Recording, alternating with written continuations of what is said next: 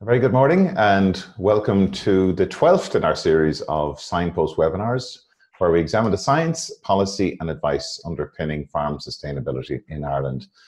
My name is Mark Gibson. I'm Programme Manager of the Teagasc Connected Programme. This series is being delivered in association with Dairy Sustainability Ireland, the National Rural Network and Food Drink Ireland SkillNet. You can send us your questions by clicking on the Q&A tab at the bottom of your screen. Today's session is being recorded and will be available to view afterwards, along with a copy of the presentations on the Teagasc website. So if you just click on webinars on the homepage, it'll bring you to a whole suite of webinars that are on offer from Teagasc. Today we will continue to take a closer look at the relationship between agriculture and water quality in Ireland. And we're joined by Dr. Karen Daly, Senior Research Officer based in Teagasc, Johnstown Castle. Karen, you're very welcome. We just unmute you there, Karen. Can you hear us now? Hi, Mark. I can hear you now. Can you hear me? Great. We're also joined by Andy Boland, Environment Specialist with Teagasc. Andy, you're going to be helping us with the questions today. Morning, Mark. Morning, Andy. Morning, Andy. So Pat Murphy is unavailable to join us today. So we will be encourage you to send lots of your questions to us today. Now today, Karen, we're going to be looking, I suppose, at the science behind phosphorus and its interaction with water and soil. So it's really important that we understand that before we can move to start putting together mitigation measures. Yeah, absolutely. So once we understand what's going on in the ground and the interaction between phosphorus and water that might come through the ground, and where it all happens in the farm, on the farm, around the catchment, then we can start to have a conversation about what's the right measure and the right measure in the right place. So the more information we have about phosphorus and its behavior in soils and its interaction with water in the wider environment, the better equipped we are then to mitigate any losses and make sure that we're farming sustainably with regard to phosphorus. Great. So we have a diverse audience joining us this morning, Karen. So we'll try and break down the science as much as we can. I know you've tried to limit the number of graphs in your presentation. Yeah, absolutely. As well. I'm going to, the first half of this talk will be a little bit of the science behind phosphorus and its dynamics in soils. And then the second half, I'm going to show you some case studies of farms where we've tried to sort of look at where the pinch points might be. And the pinch points might be where you'll have a phosphorus source coinciding with a pathway. And then for any catchment scientists out there in the audience, they might have a guess at what measure and where they might place on my case study farms. So I'm looking forward to hearing some input and feedback from those members of the audience this morning. Great. Okay, so look, we'll hand over to you. So Karen, if you could fire up your presentation for us, and we're looking forward to your presentation. Okay, so is that okay? Can everybody see that? That looks good. Okay. I might just move this over here. Okay, so this morning it's all about phosphorus. Last week it was all about nitrogen, but today phosphorus gets its time in the sun and I'll talk about its chemistry and how it reacts in soils.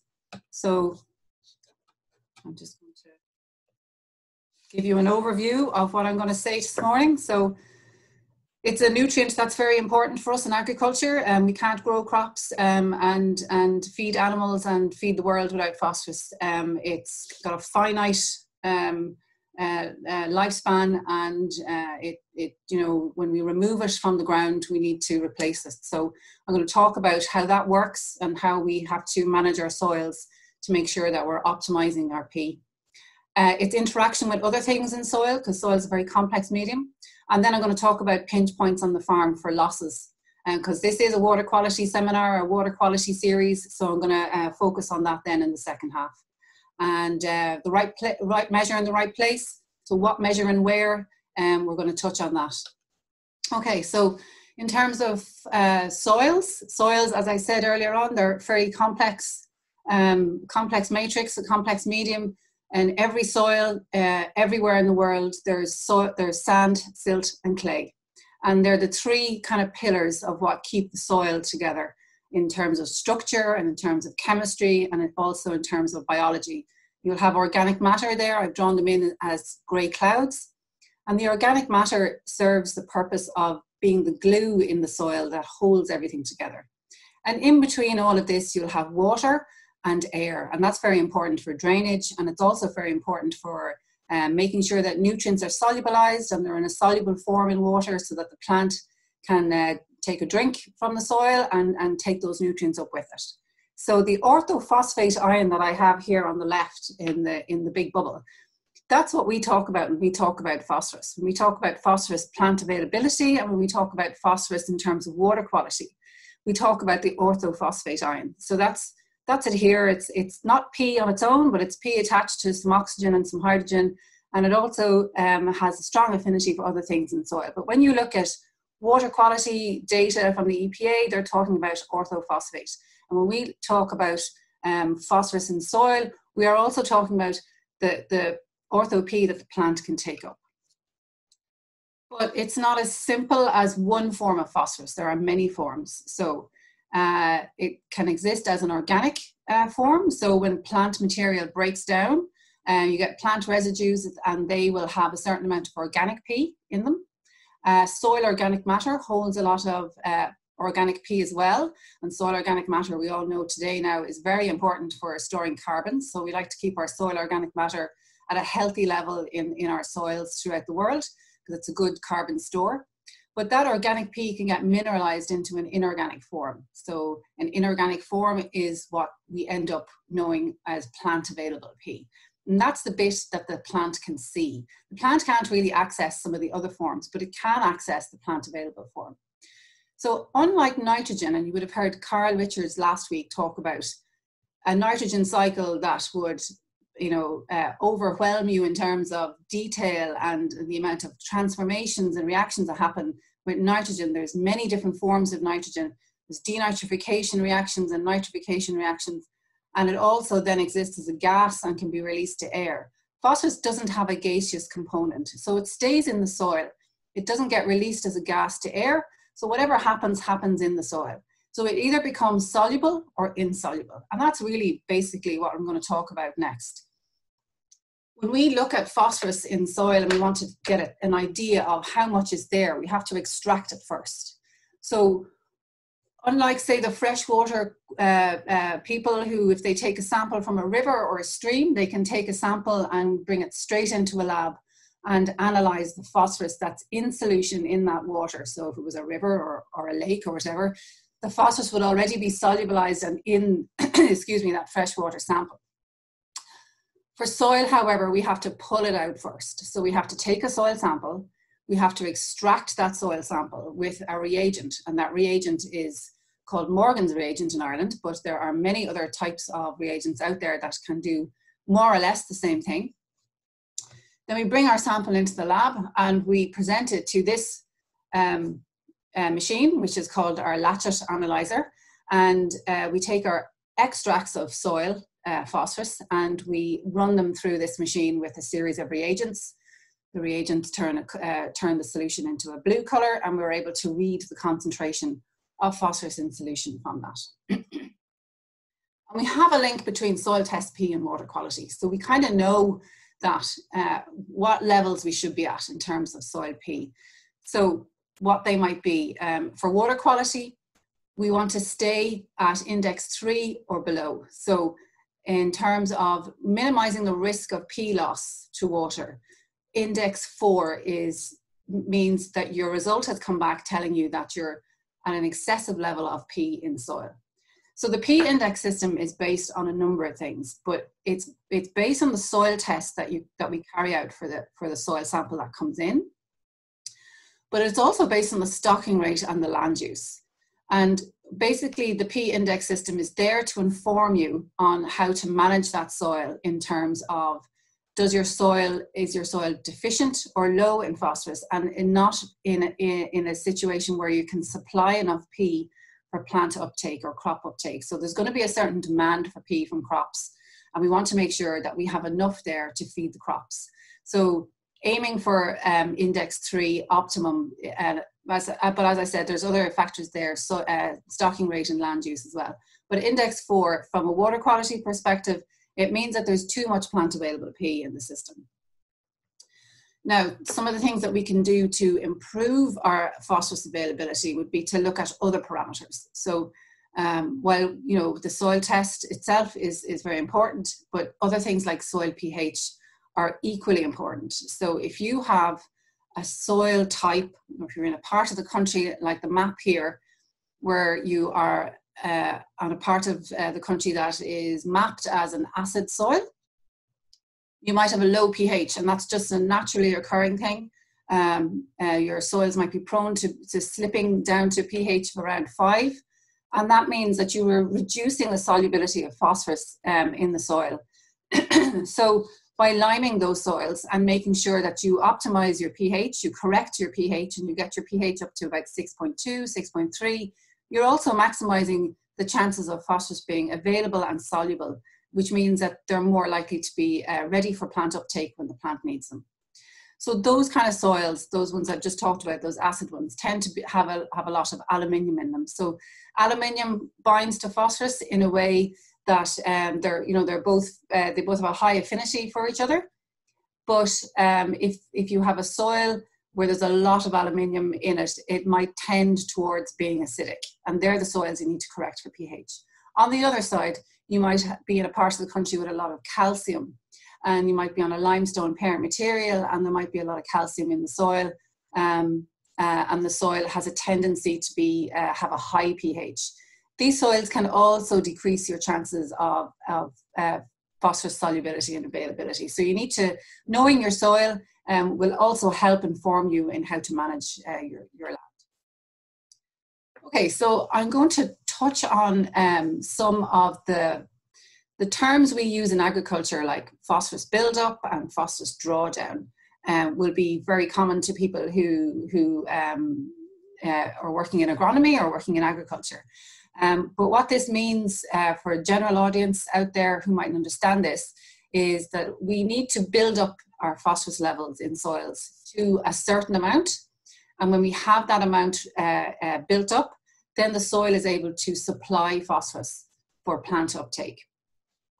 So I've broken down the inorganic P pool here into 3 boxes. The available P box, and I put a value of 10 milligrams of P per kilogram of soil, or milligrams per litre, depending on how you measure it, into this box, because this is quite a small concentration relative to the overall concentration of P in the soil.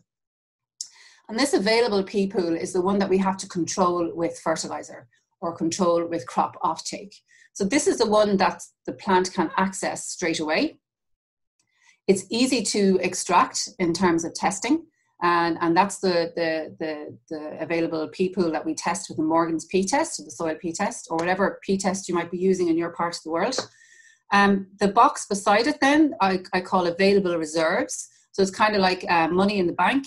It's phosphorus that's not immediately available, but can become available. And this is phosphorus that is bound to elements in soil, such as aluminium, iron, calcium, magnesium, copper, manganese, and potassium, depending on where you are in the world and what your soils are. Generally speaking, in Ireland, so our Irish soils and phosphorus in soils have a strong affinity for aluminium, iron, and calcium. That's our experience of looking at the interaction with other elements in soils.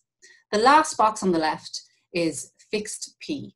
So this means it's inaccessible. It's inaccessible unless you break down the soil sample and you digest it completely. So that's P associated with parent material or decomposed kind of, or breaking down of bedrock matter. So it's not immediately available, it's not available for plant uptake, but over time and over a very long time, it could possibly become available. But the important ones are the available P and the available reserves. So build up, how does that happen? Okay, so if we're working with a system where we're removing phosphorus in either grass, meat, milk, silage, we need to replace it with an input of P.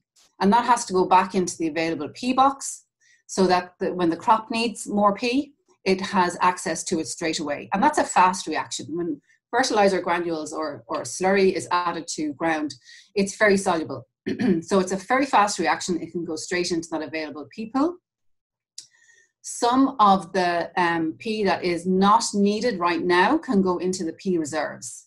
And that's a fast reaction followed by a slow reaction. And you'll notice that I have arrows going both ways, which means that these reactions can happen back and forth. So when the available P pool is completely depleted, the P reserves kick in and they start to supply more P into the available P pool.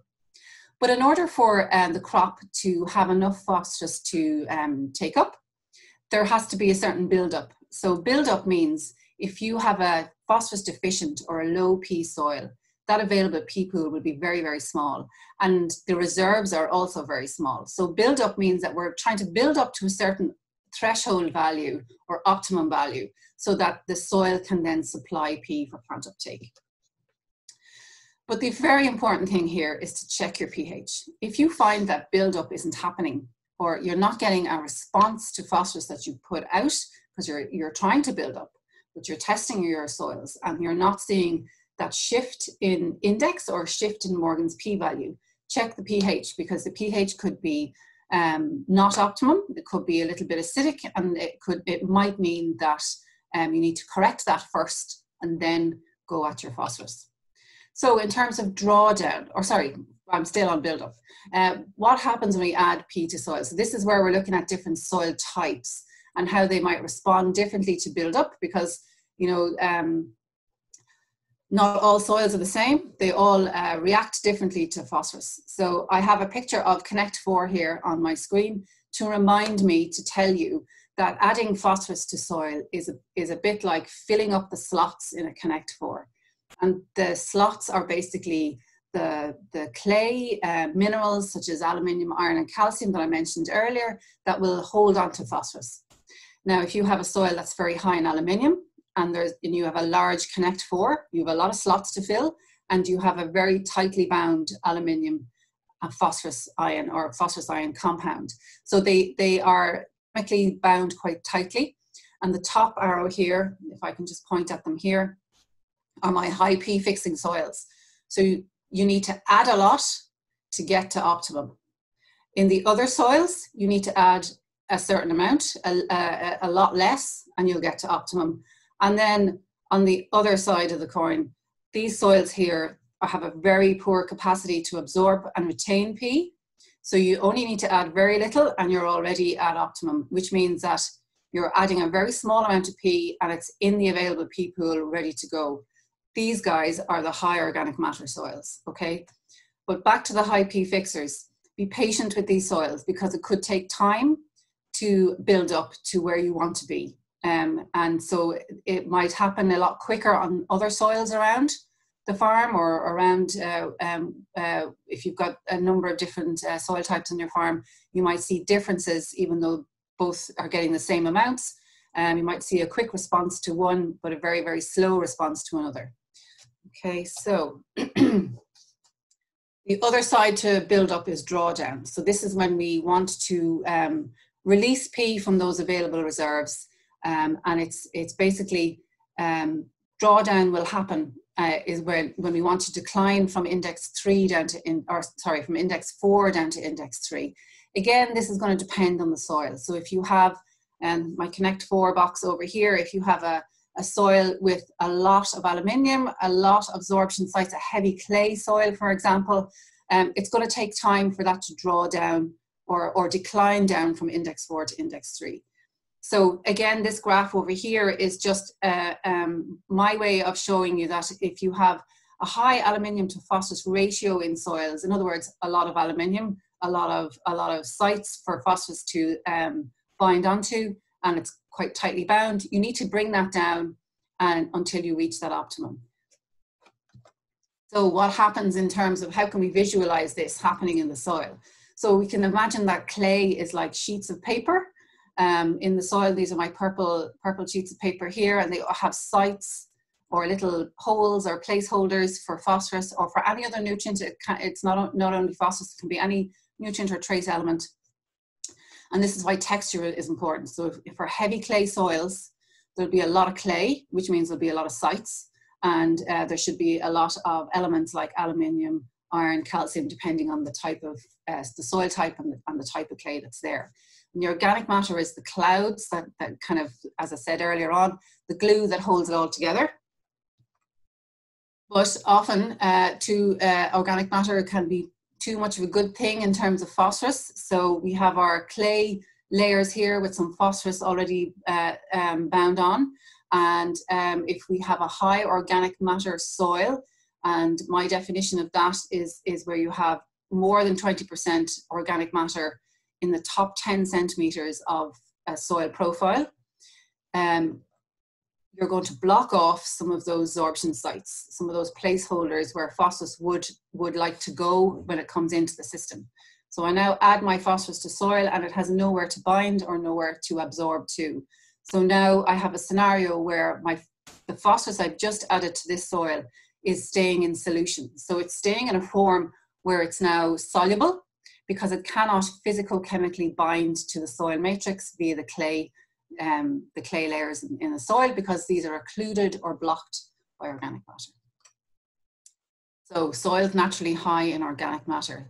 There's a high risk of P loss from these soils, P loss to water, if the phosphorus added is not taken up by the plant. So the concept of build-up doesn't apply here.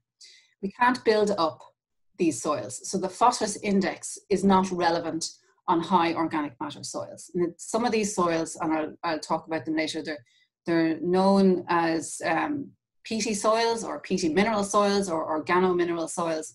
But essentially it all boils down to how much organic matter is in the top 10 centimetres. And if you have a soil tested for organic matter and the value comes back at greater than 20 centimetres, you have to default to a maintenance only rate of P, so that you're only supplying P that the crop needs. And you're doing it at a time when there is a demand for P. Otherwise, you'll put P into the system, and then if you can't assume that the soil will be able to hold on to it and keep it there until the crop needs it. So the timing is very important on these soils. So here's some of these soils that I've just been talking about here. Now, a soil surveyor's definition of a peat would be something that has greater than 20 or 30% organic matter, right down to 40 centimetres in the profile. But we do have a lot of these transitional soils. So there's soils that, they're not peat by definition, and they're not mineral by definition, they're somewhere in between. So the histic humic words there refer to that organic topsoil that sits on top of them. And they often have a mineral layer underneath them. So these are the ones that we have to be very careful about in terms of managing phosphorus in those soils so that we minimize the losses to water.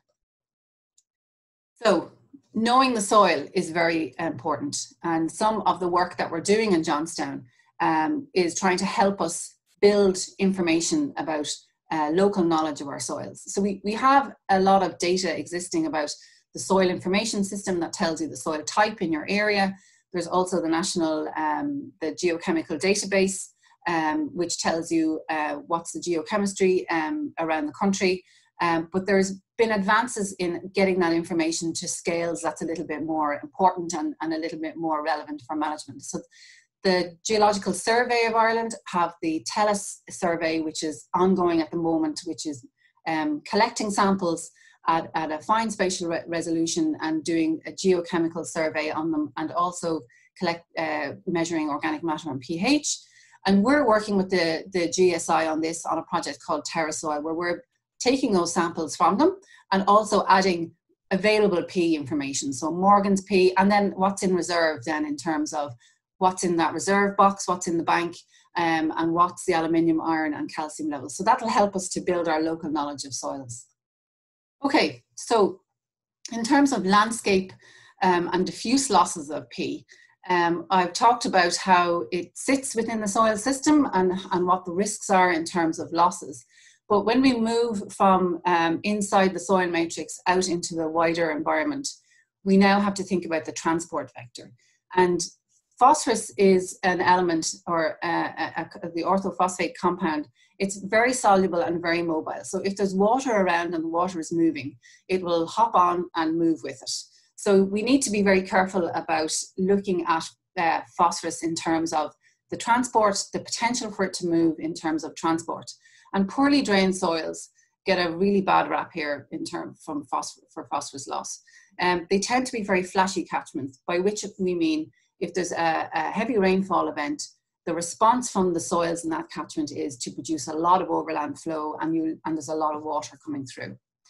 So you can be guaranteed there's probably phosphorus with it if there's a source there. And Jenny Deacon would have talked about the decline in river water quality from recent reports. So it is very important that we manage phosphorus quite carefully. But why is P loss a poorly drained soils issue? And why isn't it a well-drained soils issue? So Carl Richards last week talked about nitrogen being a well-drained soils issue, because nitrogen can move down the soil profile and into groundwater. Well, phosphorus is a little different. It doesn't tend to move right down through the soil profile, but there's an exception to every rule, of course, and there are some incidents where that happens. But by and large, phosphorus it hangs around in the surface of the soil. And this is where you have some of those surface pathways like overland flow and runoff. And when you have a volume of water moving through land and there's a concentration of phosphorus in the soil solution, that will move with it. So poorly drained soils are those soils where the response to rainfall is to produce a lot of pathway. And when we talk about, in agronomy, we're used to talking about phosphorus balances. So we like to think in terms of a mass balance of the phosphorus we put into the system and the phosphorus that the crops offtake or that we remove from the system. Well, that's very similar to how we think about phosphorus at catchment scale.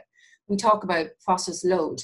And so we can express loss to water as a load of phosphorus in a kilogram of P per hectare per year. And that gives us a mass loss or load of P that has left a catchment or left a hydrological area that has drained to a point. So this is a function of that ortho P concentration in solution and the flow or the volume. So the more water you have flushing through the system, it'll bring more phosphorus with it.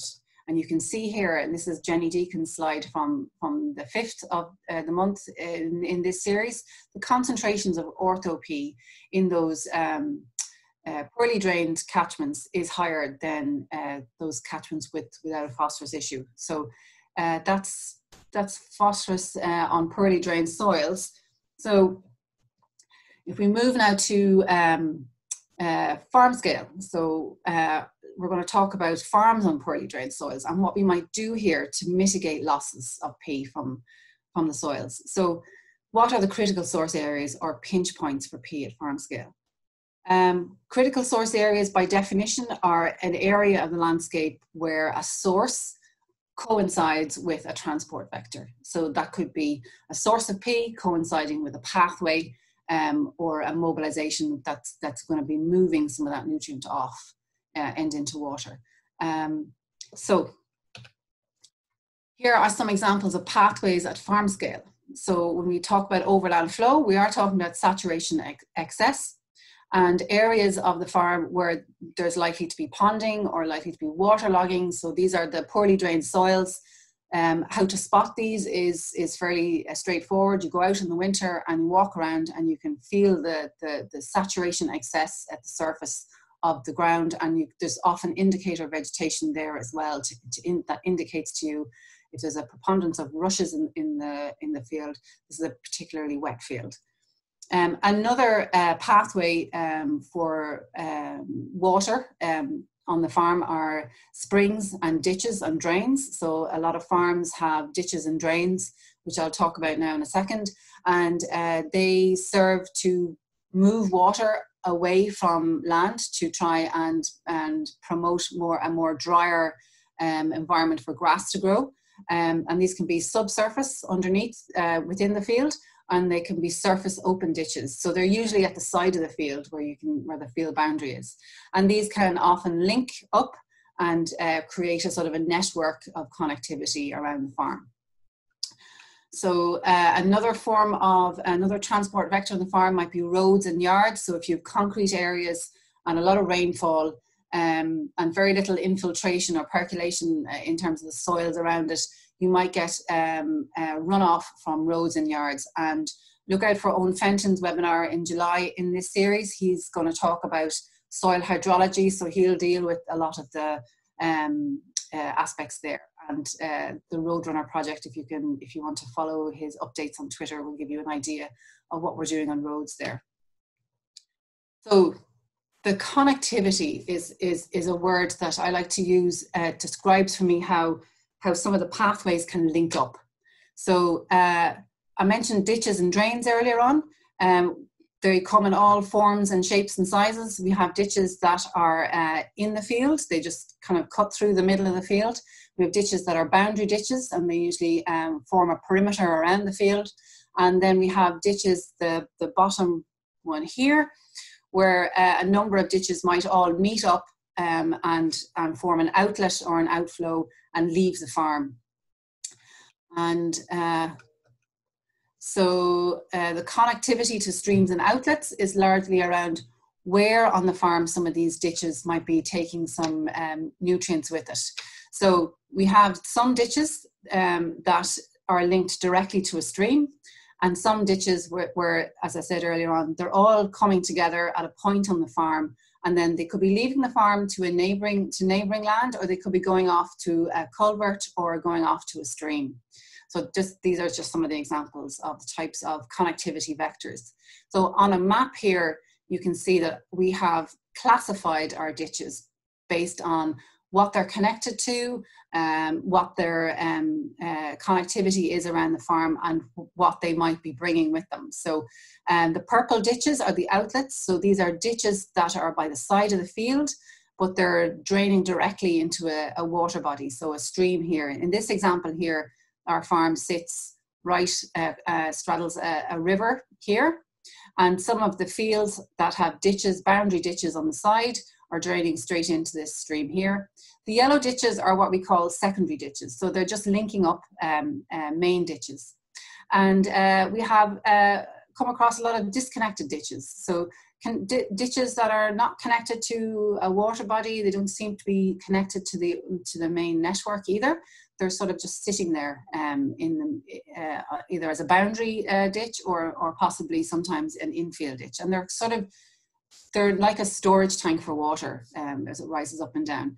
And then we have ditches that can also receive runoff from concrete areas like yards and roads. And they're usually positioned quite close to the farmyard.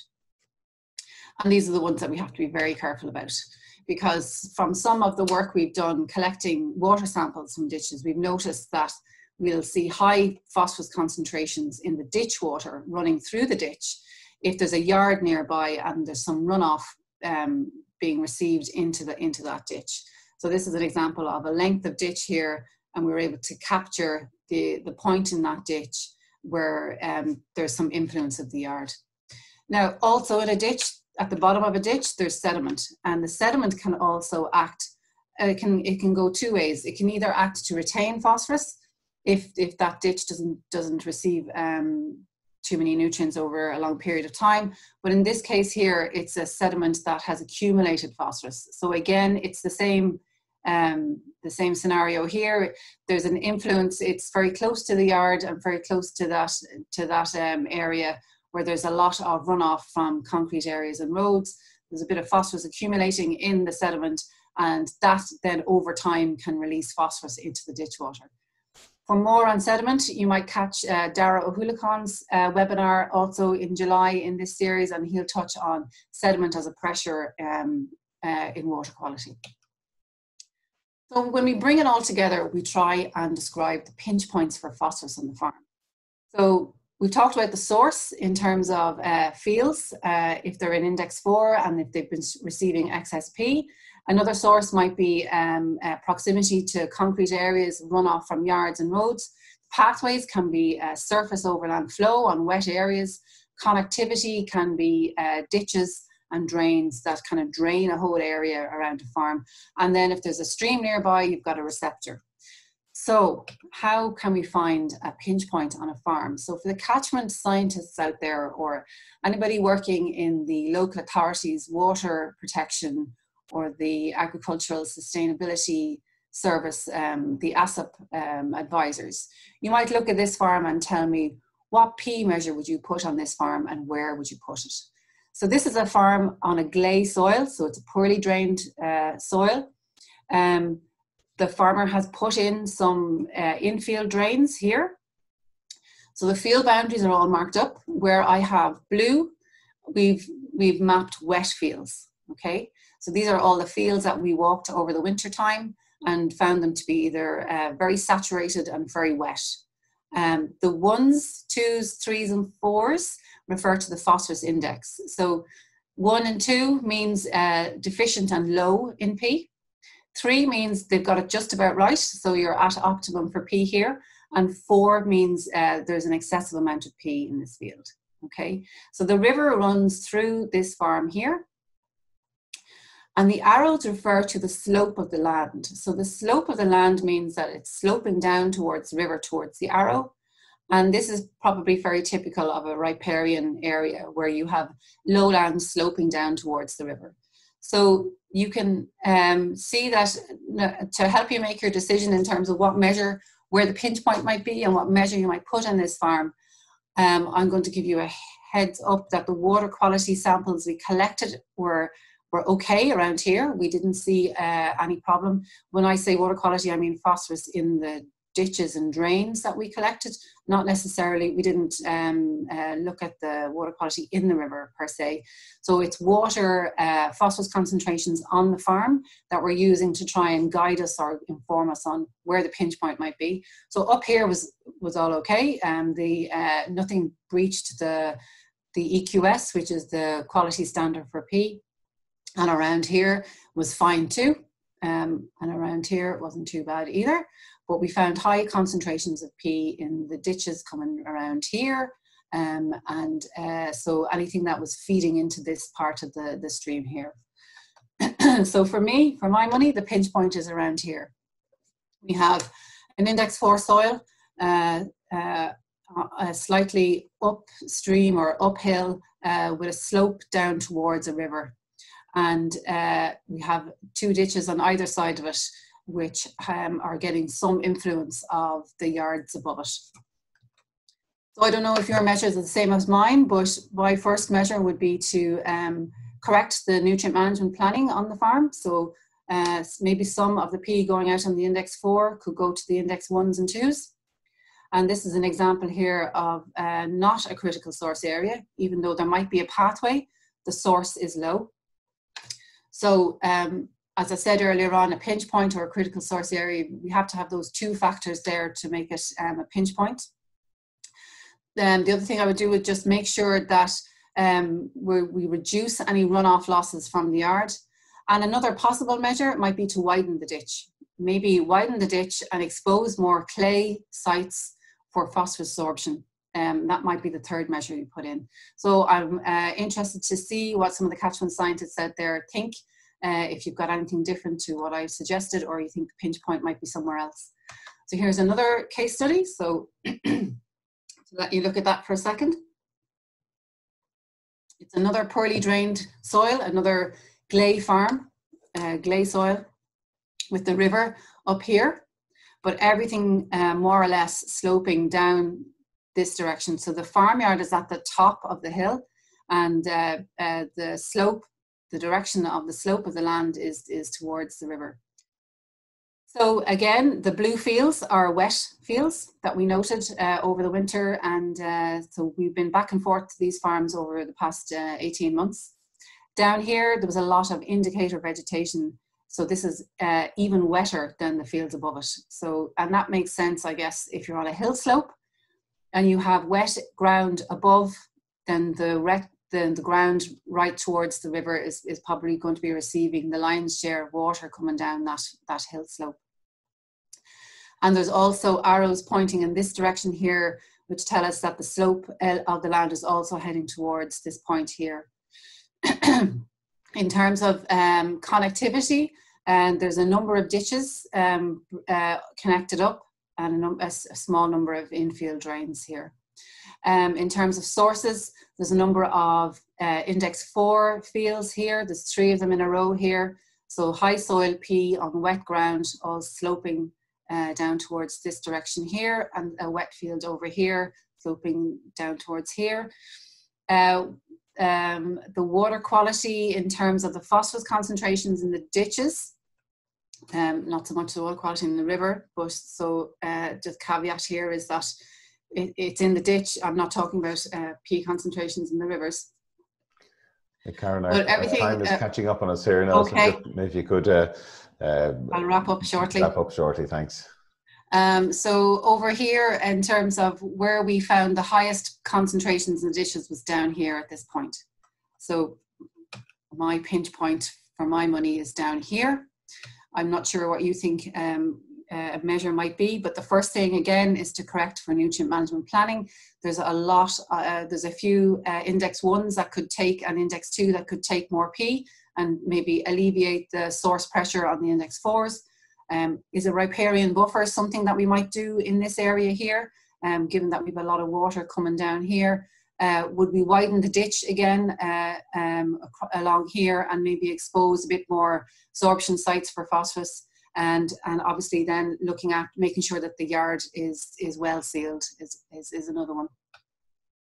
An example of some of the measures that I'm talking about here, an in-ditch measure here.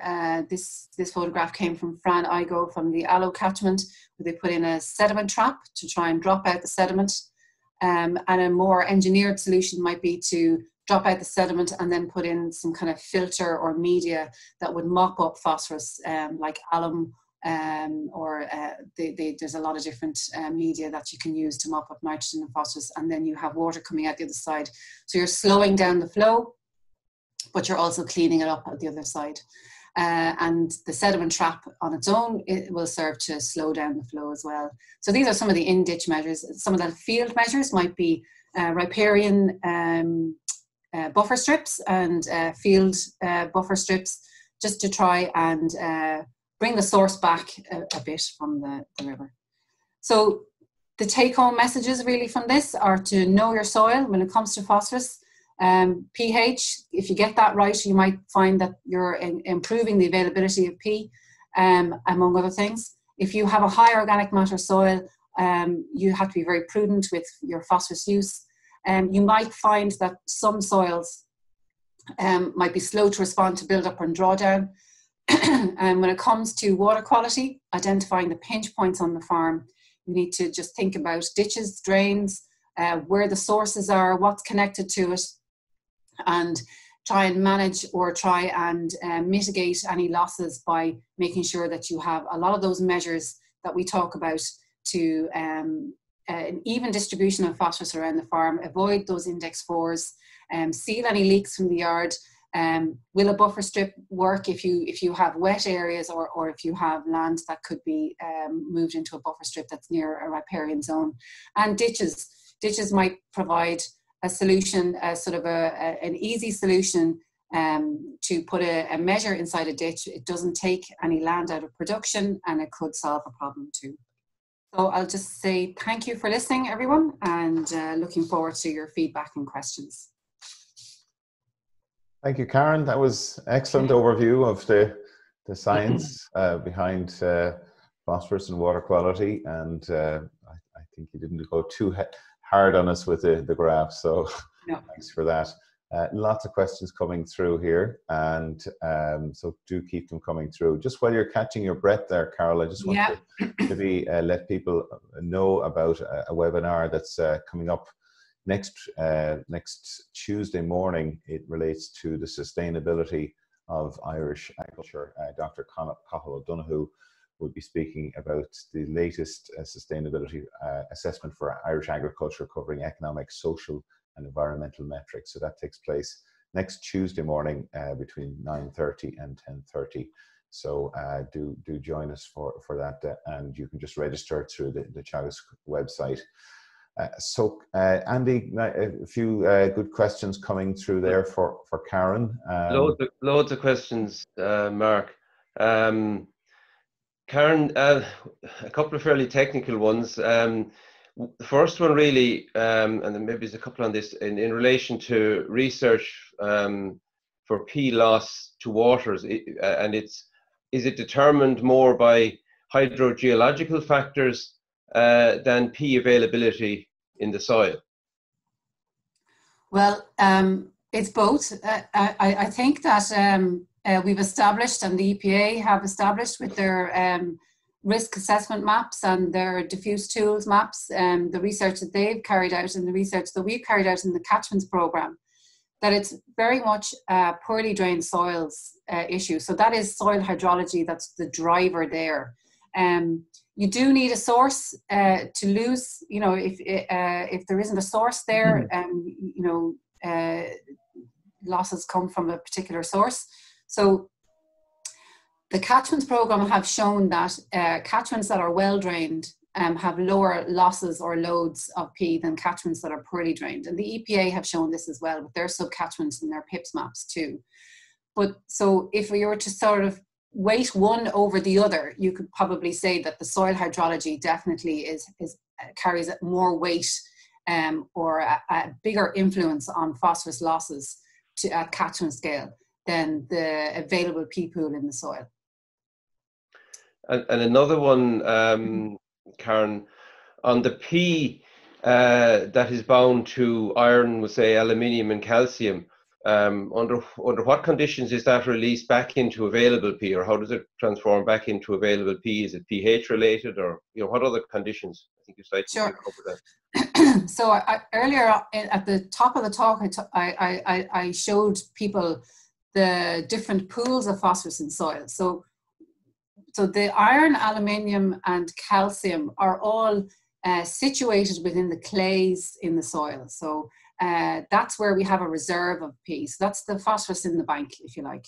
So when we have phosphorus and we add it to soil, the aluminium and the calcium and iron have a strong affinity for this element. So they'll mop it up and they'll hold it in reserve.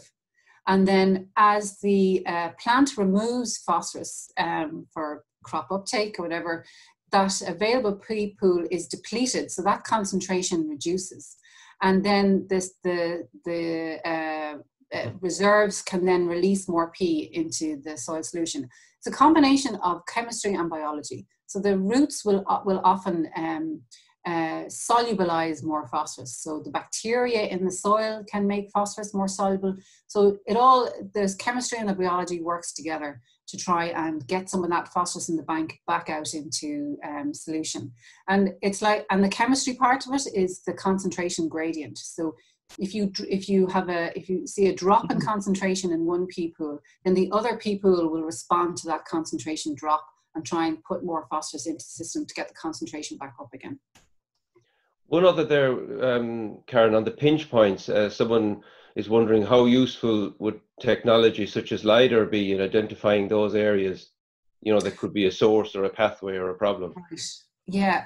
So LiDAR, as I understand it, is quite useful at looking for areas in the land where water is. I'm not sure that they can pick up ditches quite to the detail that we've done. So some of the maps that I showed you there earlier on with my different ditch categories and where we've spotted ditches that were all linked up and coming together to form an outlet or an outflow that was leaving the farm either to neighbouring land or to a stream. I'm not sure that LiDAR would pick that up. And that's a very specific point on the farm. So LiDAR might show you where you'll see a pathway in terms of overland flow or runoff, and it might show you some of the ditches, but the connectivity is something that you need to figure out for yourself by walking around, and that's what we did. We walked around 10 farms, we mapped all of the ditches around those farms, and then we started to layer up other information like the source, the P index, the slope of the land, where it's all draining into. So I'm not an expert in LiDAR, and maybe somebody out there might be able to correct me on this, but to my knowledge, I'm not sure that it can get quite down to the level of detail that I showed there. Just while you mentioned ditches, we just had one come in on widening ditches as a P reduction measure. Will the extra exposed clay eventually get saturated? I guess over time, that's probably what might happen. So there is, I'm not sure if it's in practice or just in the literature, but there is some suggestions that you might excavate or scrape off the layer of sediment in the bottom of the ditch and put that up on the field. And then you expose a sediment layer that's a nice fresh one that has a few more absorption sites for phosphorus to go onto. And the same concept applies to widening the ditch. If you bring the bank side of the ditch out a bit, you are exposing more clays and more minerals to phosphorus absorption.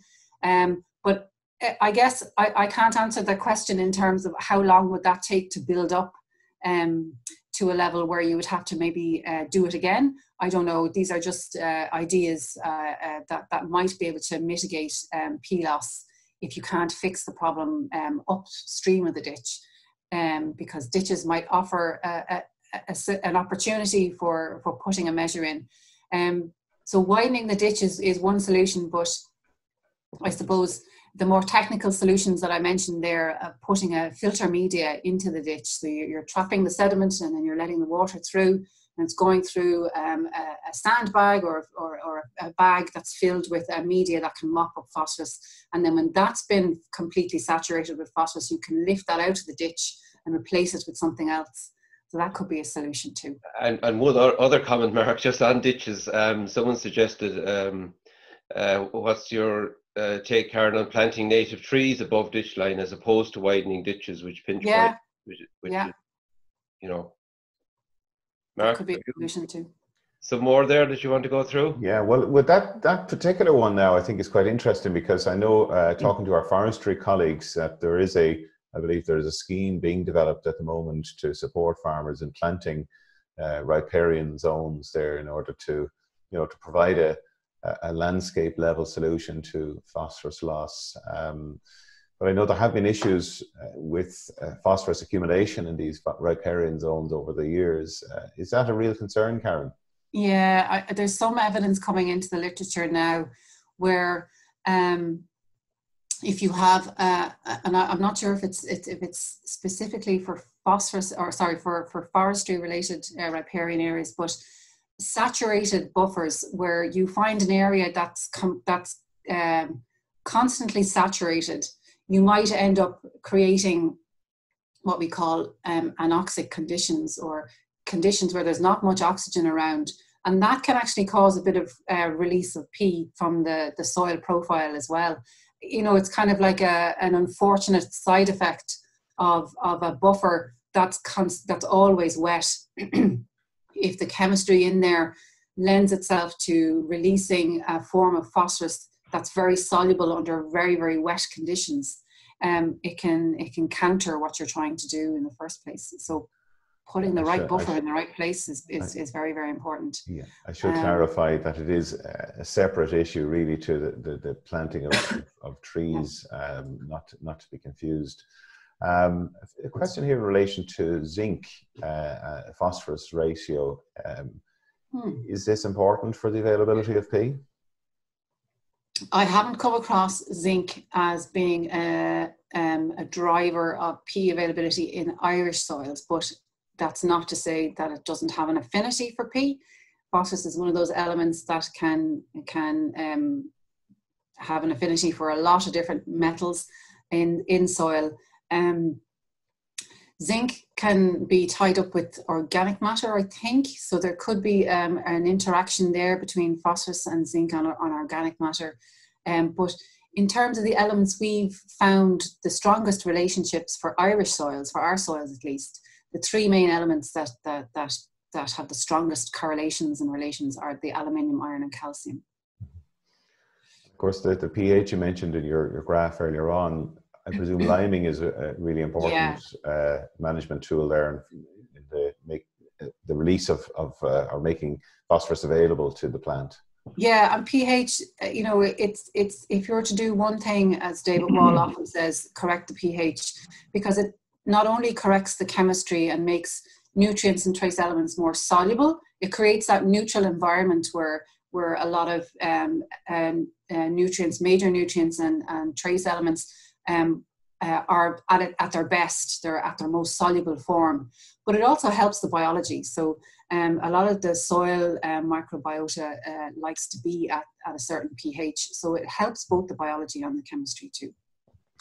We're getting quite a few questions in relation to measures to, I suppose, improve phosphorus retention and co-benefits for biodiversity. So what we might do is to hold some of those questions for our next week's speakers, David Wall and Mark Plunkett, who will be talking about the actual practical measures that farmers can undertake to do that. But we've got a few questions, sorry Mark, as well, around the whole area of Morgan's P test and its suitability in Ireland and different types of soil type and that. Karen, would you have, I mean, I know this is a well-tried argument and tested argument, but I mean, you might have some comment to make on that. Okay, so like I mentioned, the pH is the first thing. So if you do find that you're trying to build up on a particular part of the farm or particular fields, and you're not seeing a shift in the Morgan's P value, obviously the pH could be a factor there. But assuming that you've corrected the pH and you're still not seeing a shift, then it could be that you have one of those high P fixing soils. And it's not that the test isn't working, it's just that they take time to build up. So the test might just be slow to respond because the soil is trying to work at building up to that optimum value. On the other side, there are some confounding issues with all tests, and no soil P test is universal. I mean, in the north of Ireland and in the UK, they use Olsen's P, and that causes problems with some particular soil types. And in the States, they use Malic P, and that causes problems with some particular soil types. And here, we use Morgan's P, and we've spotted that on a small number of really high calcium soils, you might see a value that doesn't really reflect the management. And so maybe an alternative test, and there are some labs that will run Olsen's P for you or run Malic P for you if you think that, or if you know, for example, that you've got a very high calcium soil, you can often get a value of Morgan's P that looks a lot higher than it should be. And that could be because the Morgan's reagent is actually extracting out some of that fixed calcium bound P which technically shouldn't really be available.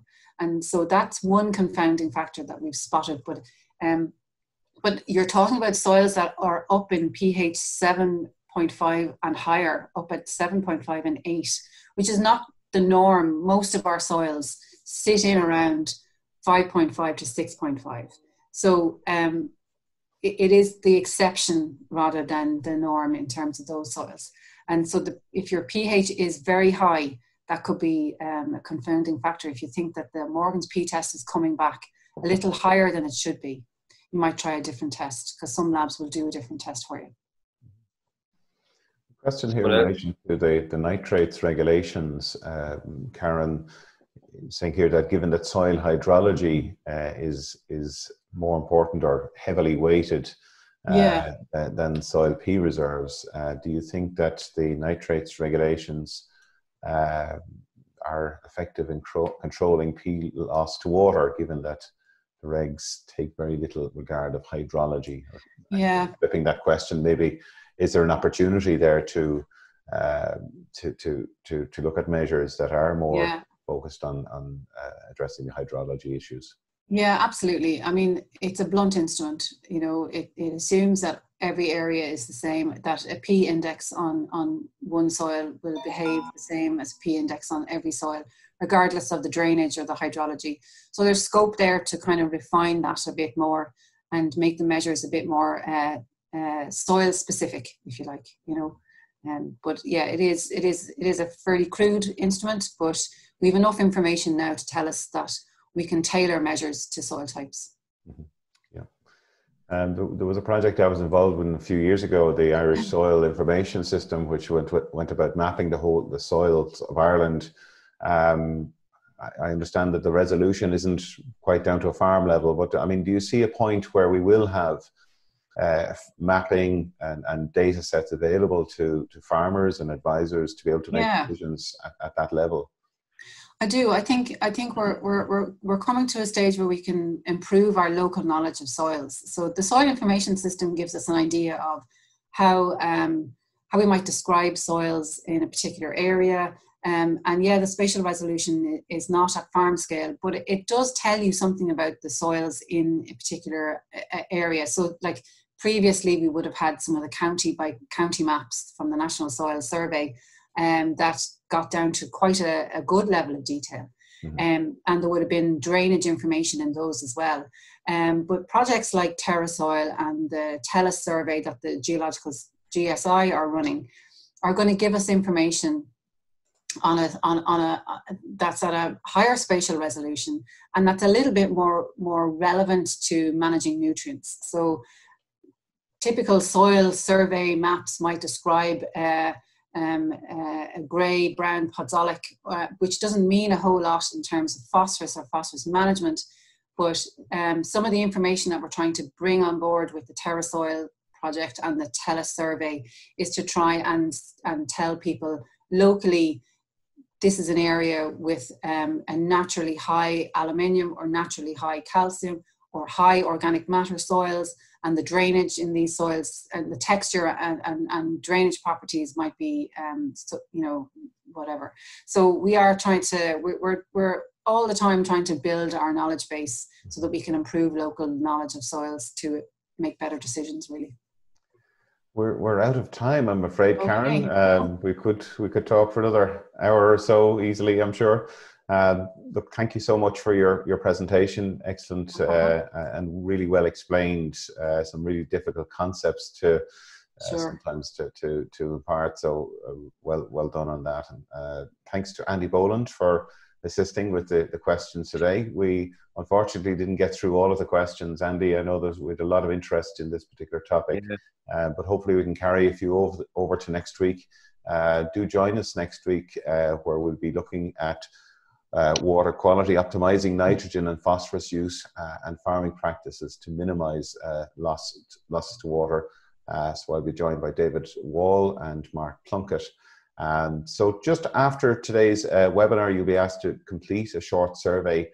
We would appreciate any feedback you have on the webinar series. And indeed, if you have any ideas or suggestions for future webinars, please include them in that. Or you can email us at connected@teagasc.ie. Finally, I want to thank our production team, in particular Noel Meehan, who's organised this water quality element of our series, Pat Murphy and Yvonne Maher also. So from all the team, take care and stay safe, and we will hopefully see you next week. Thank you.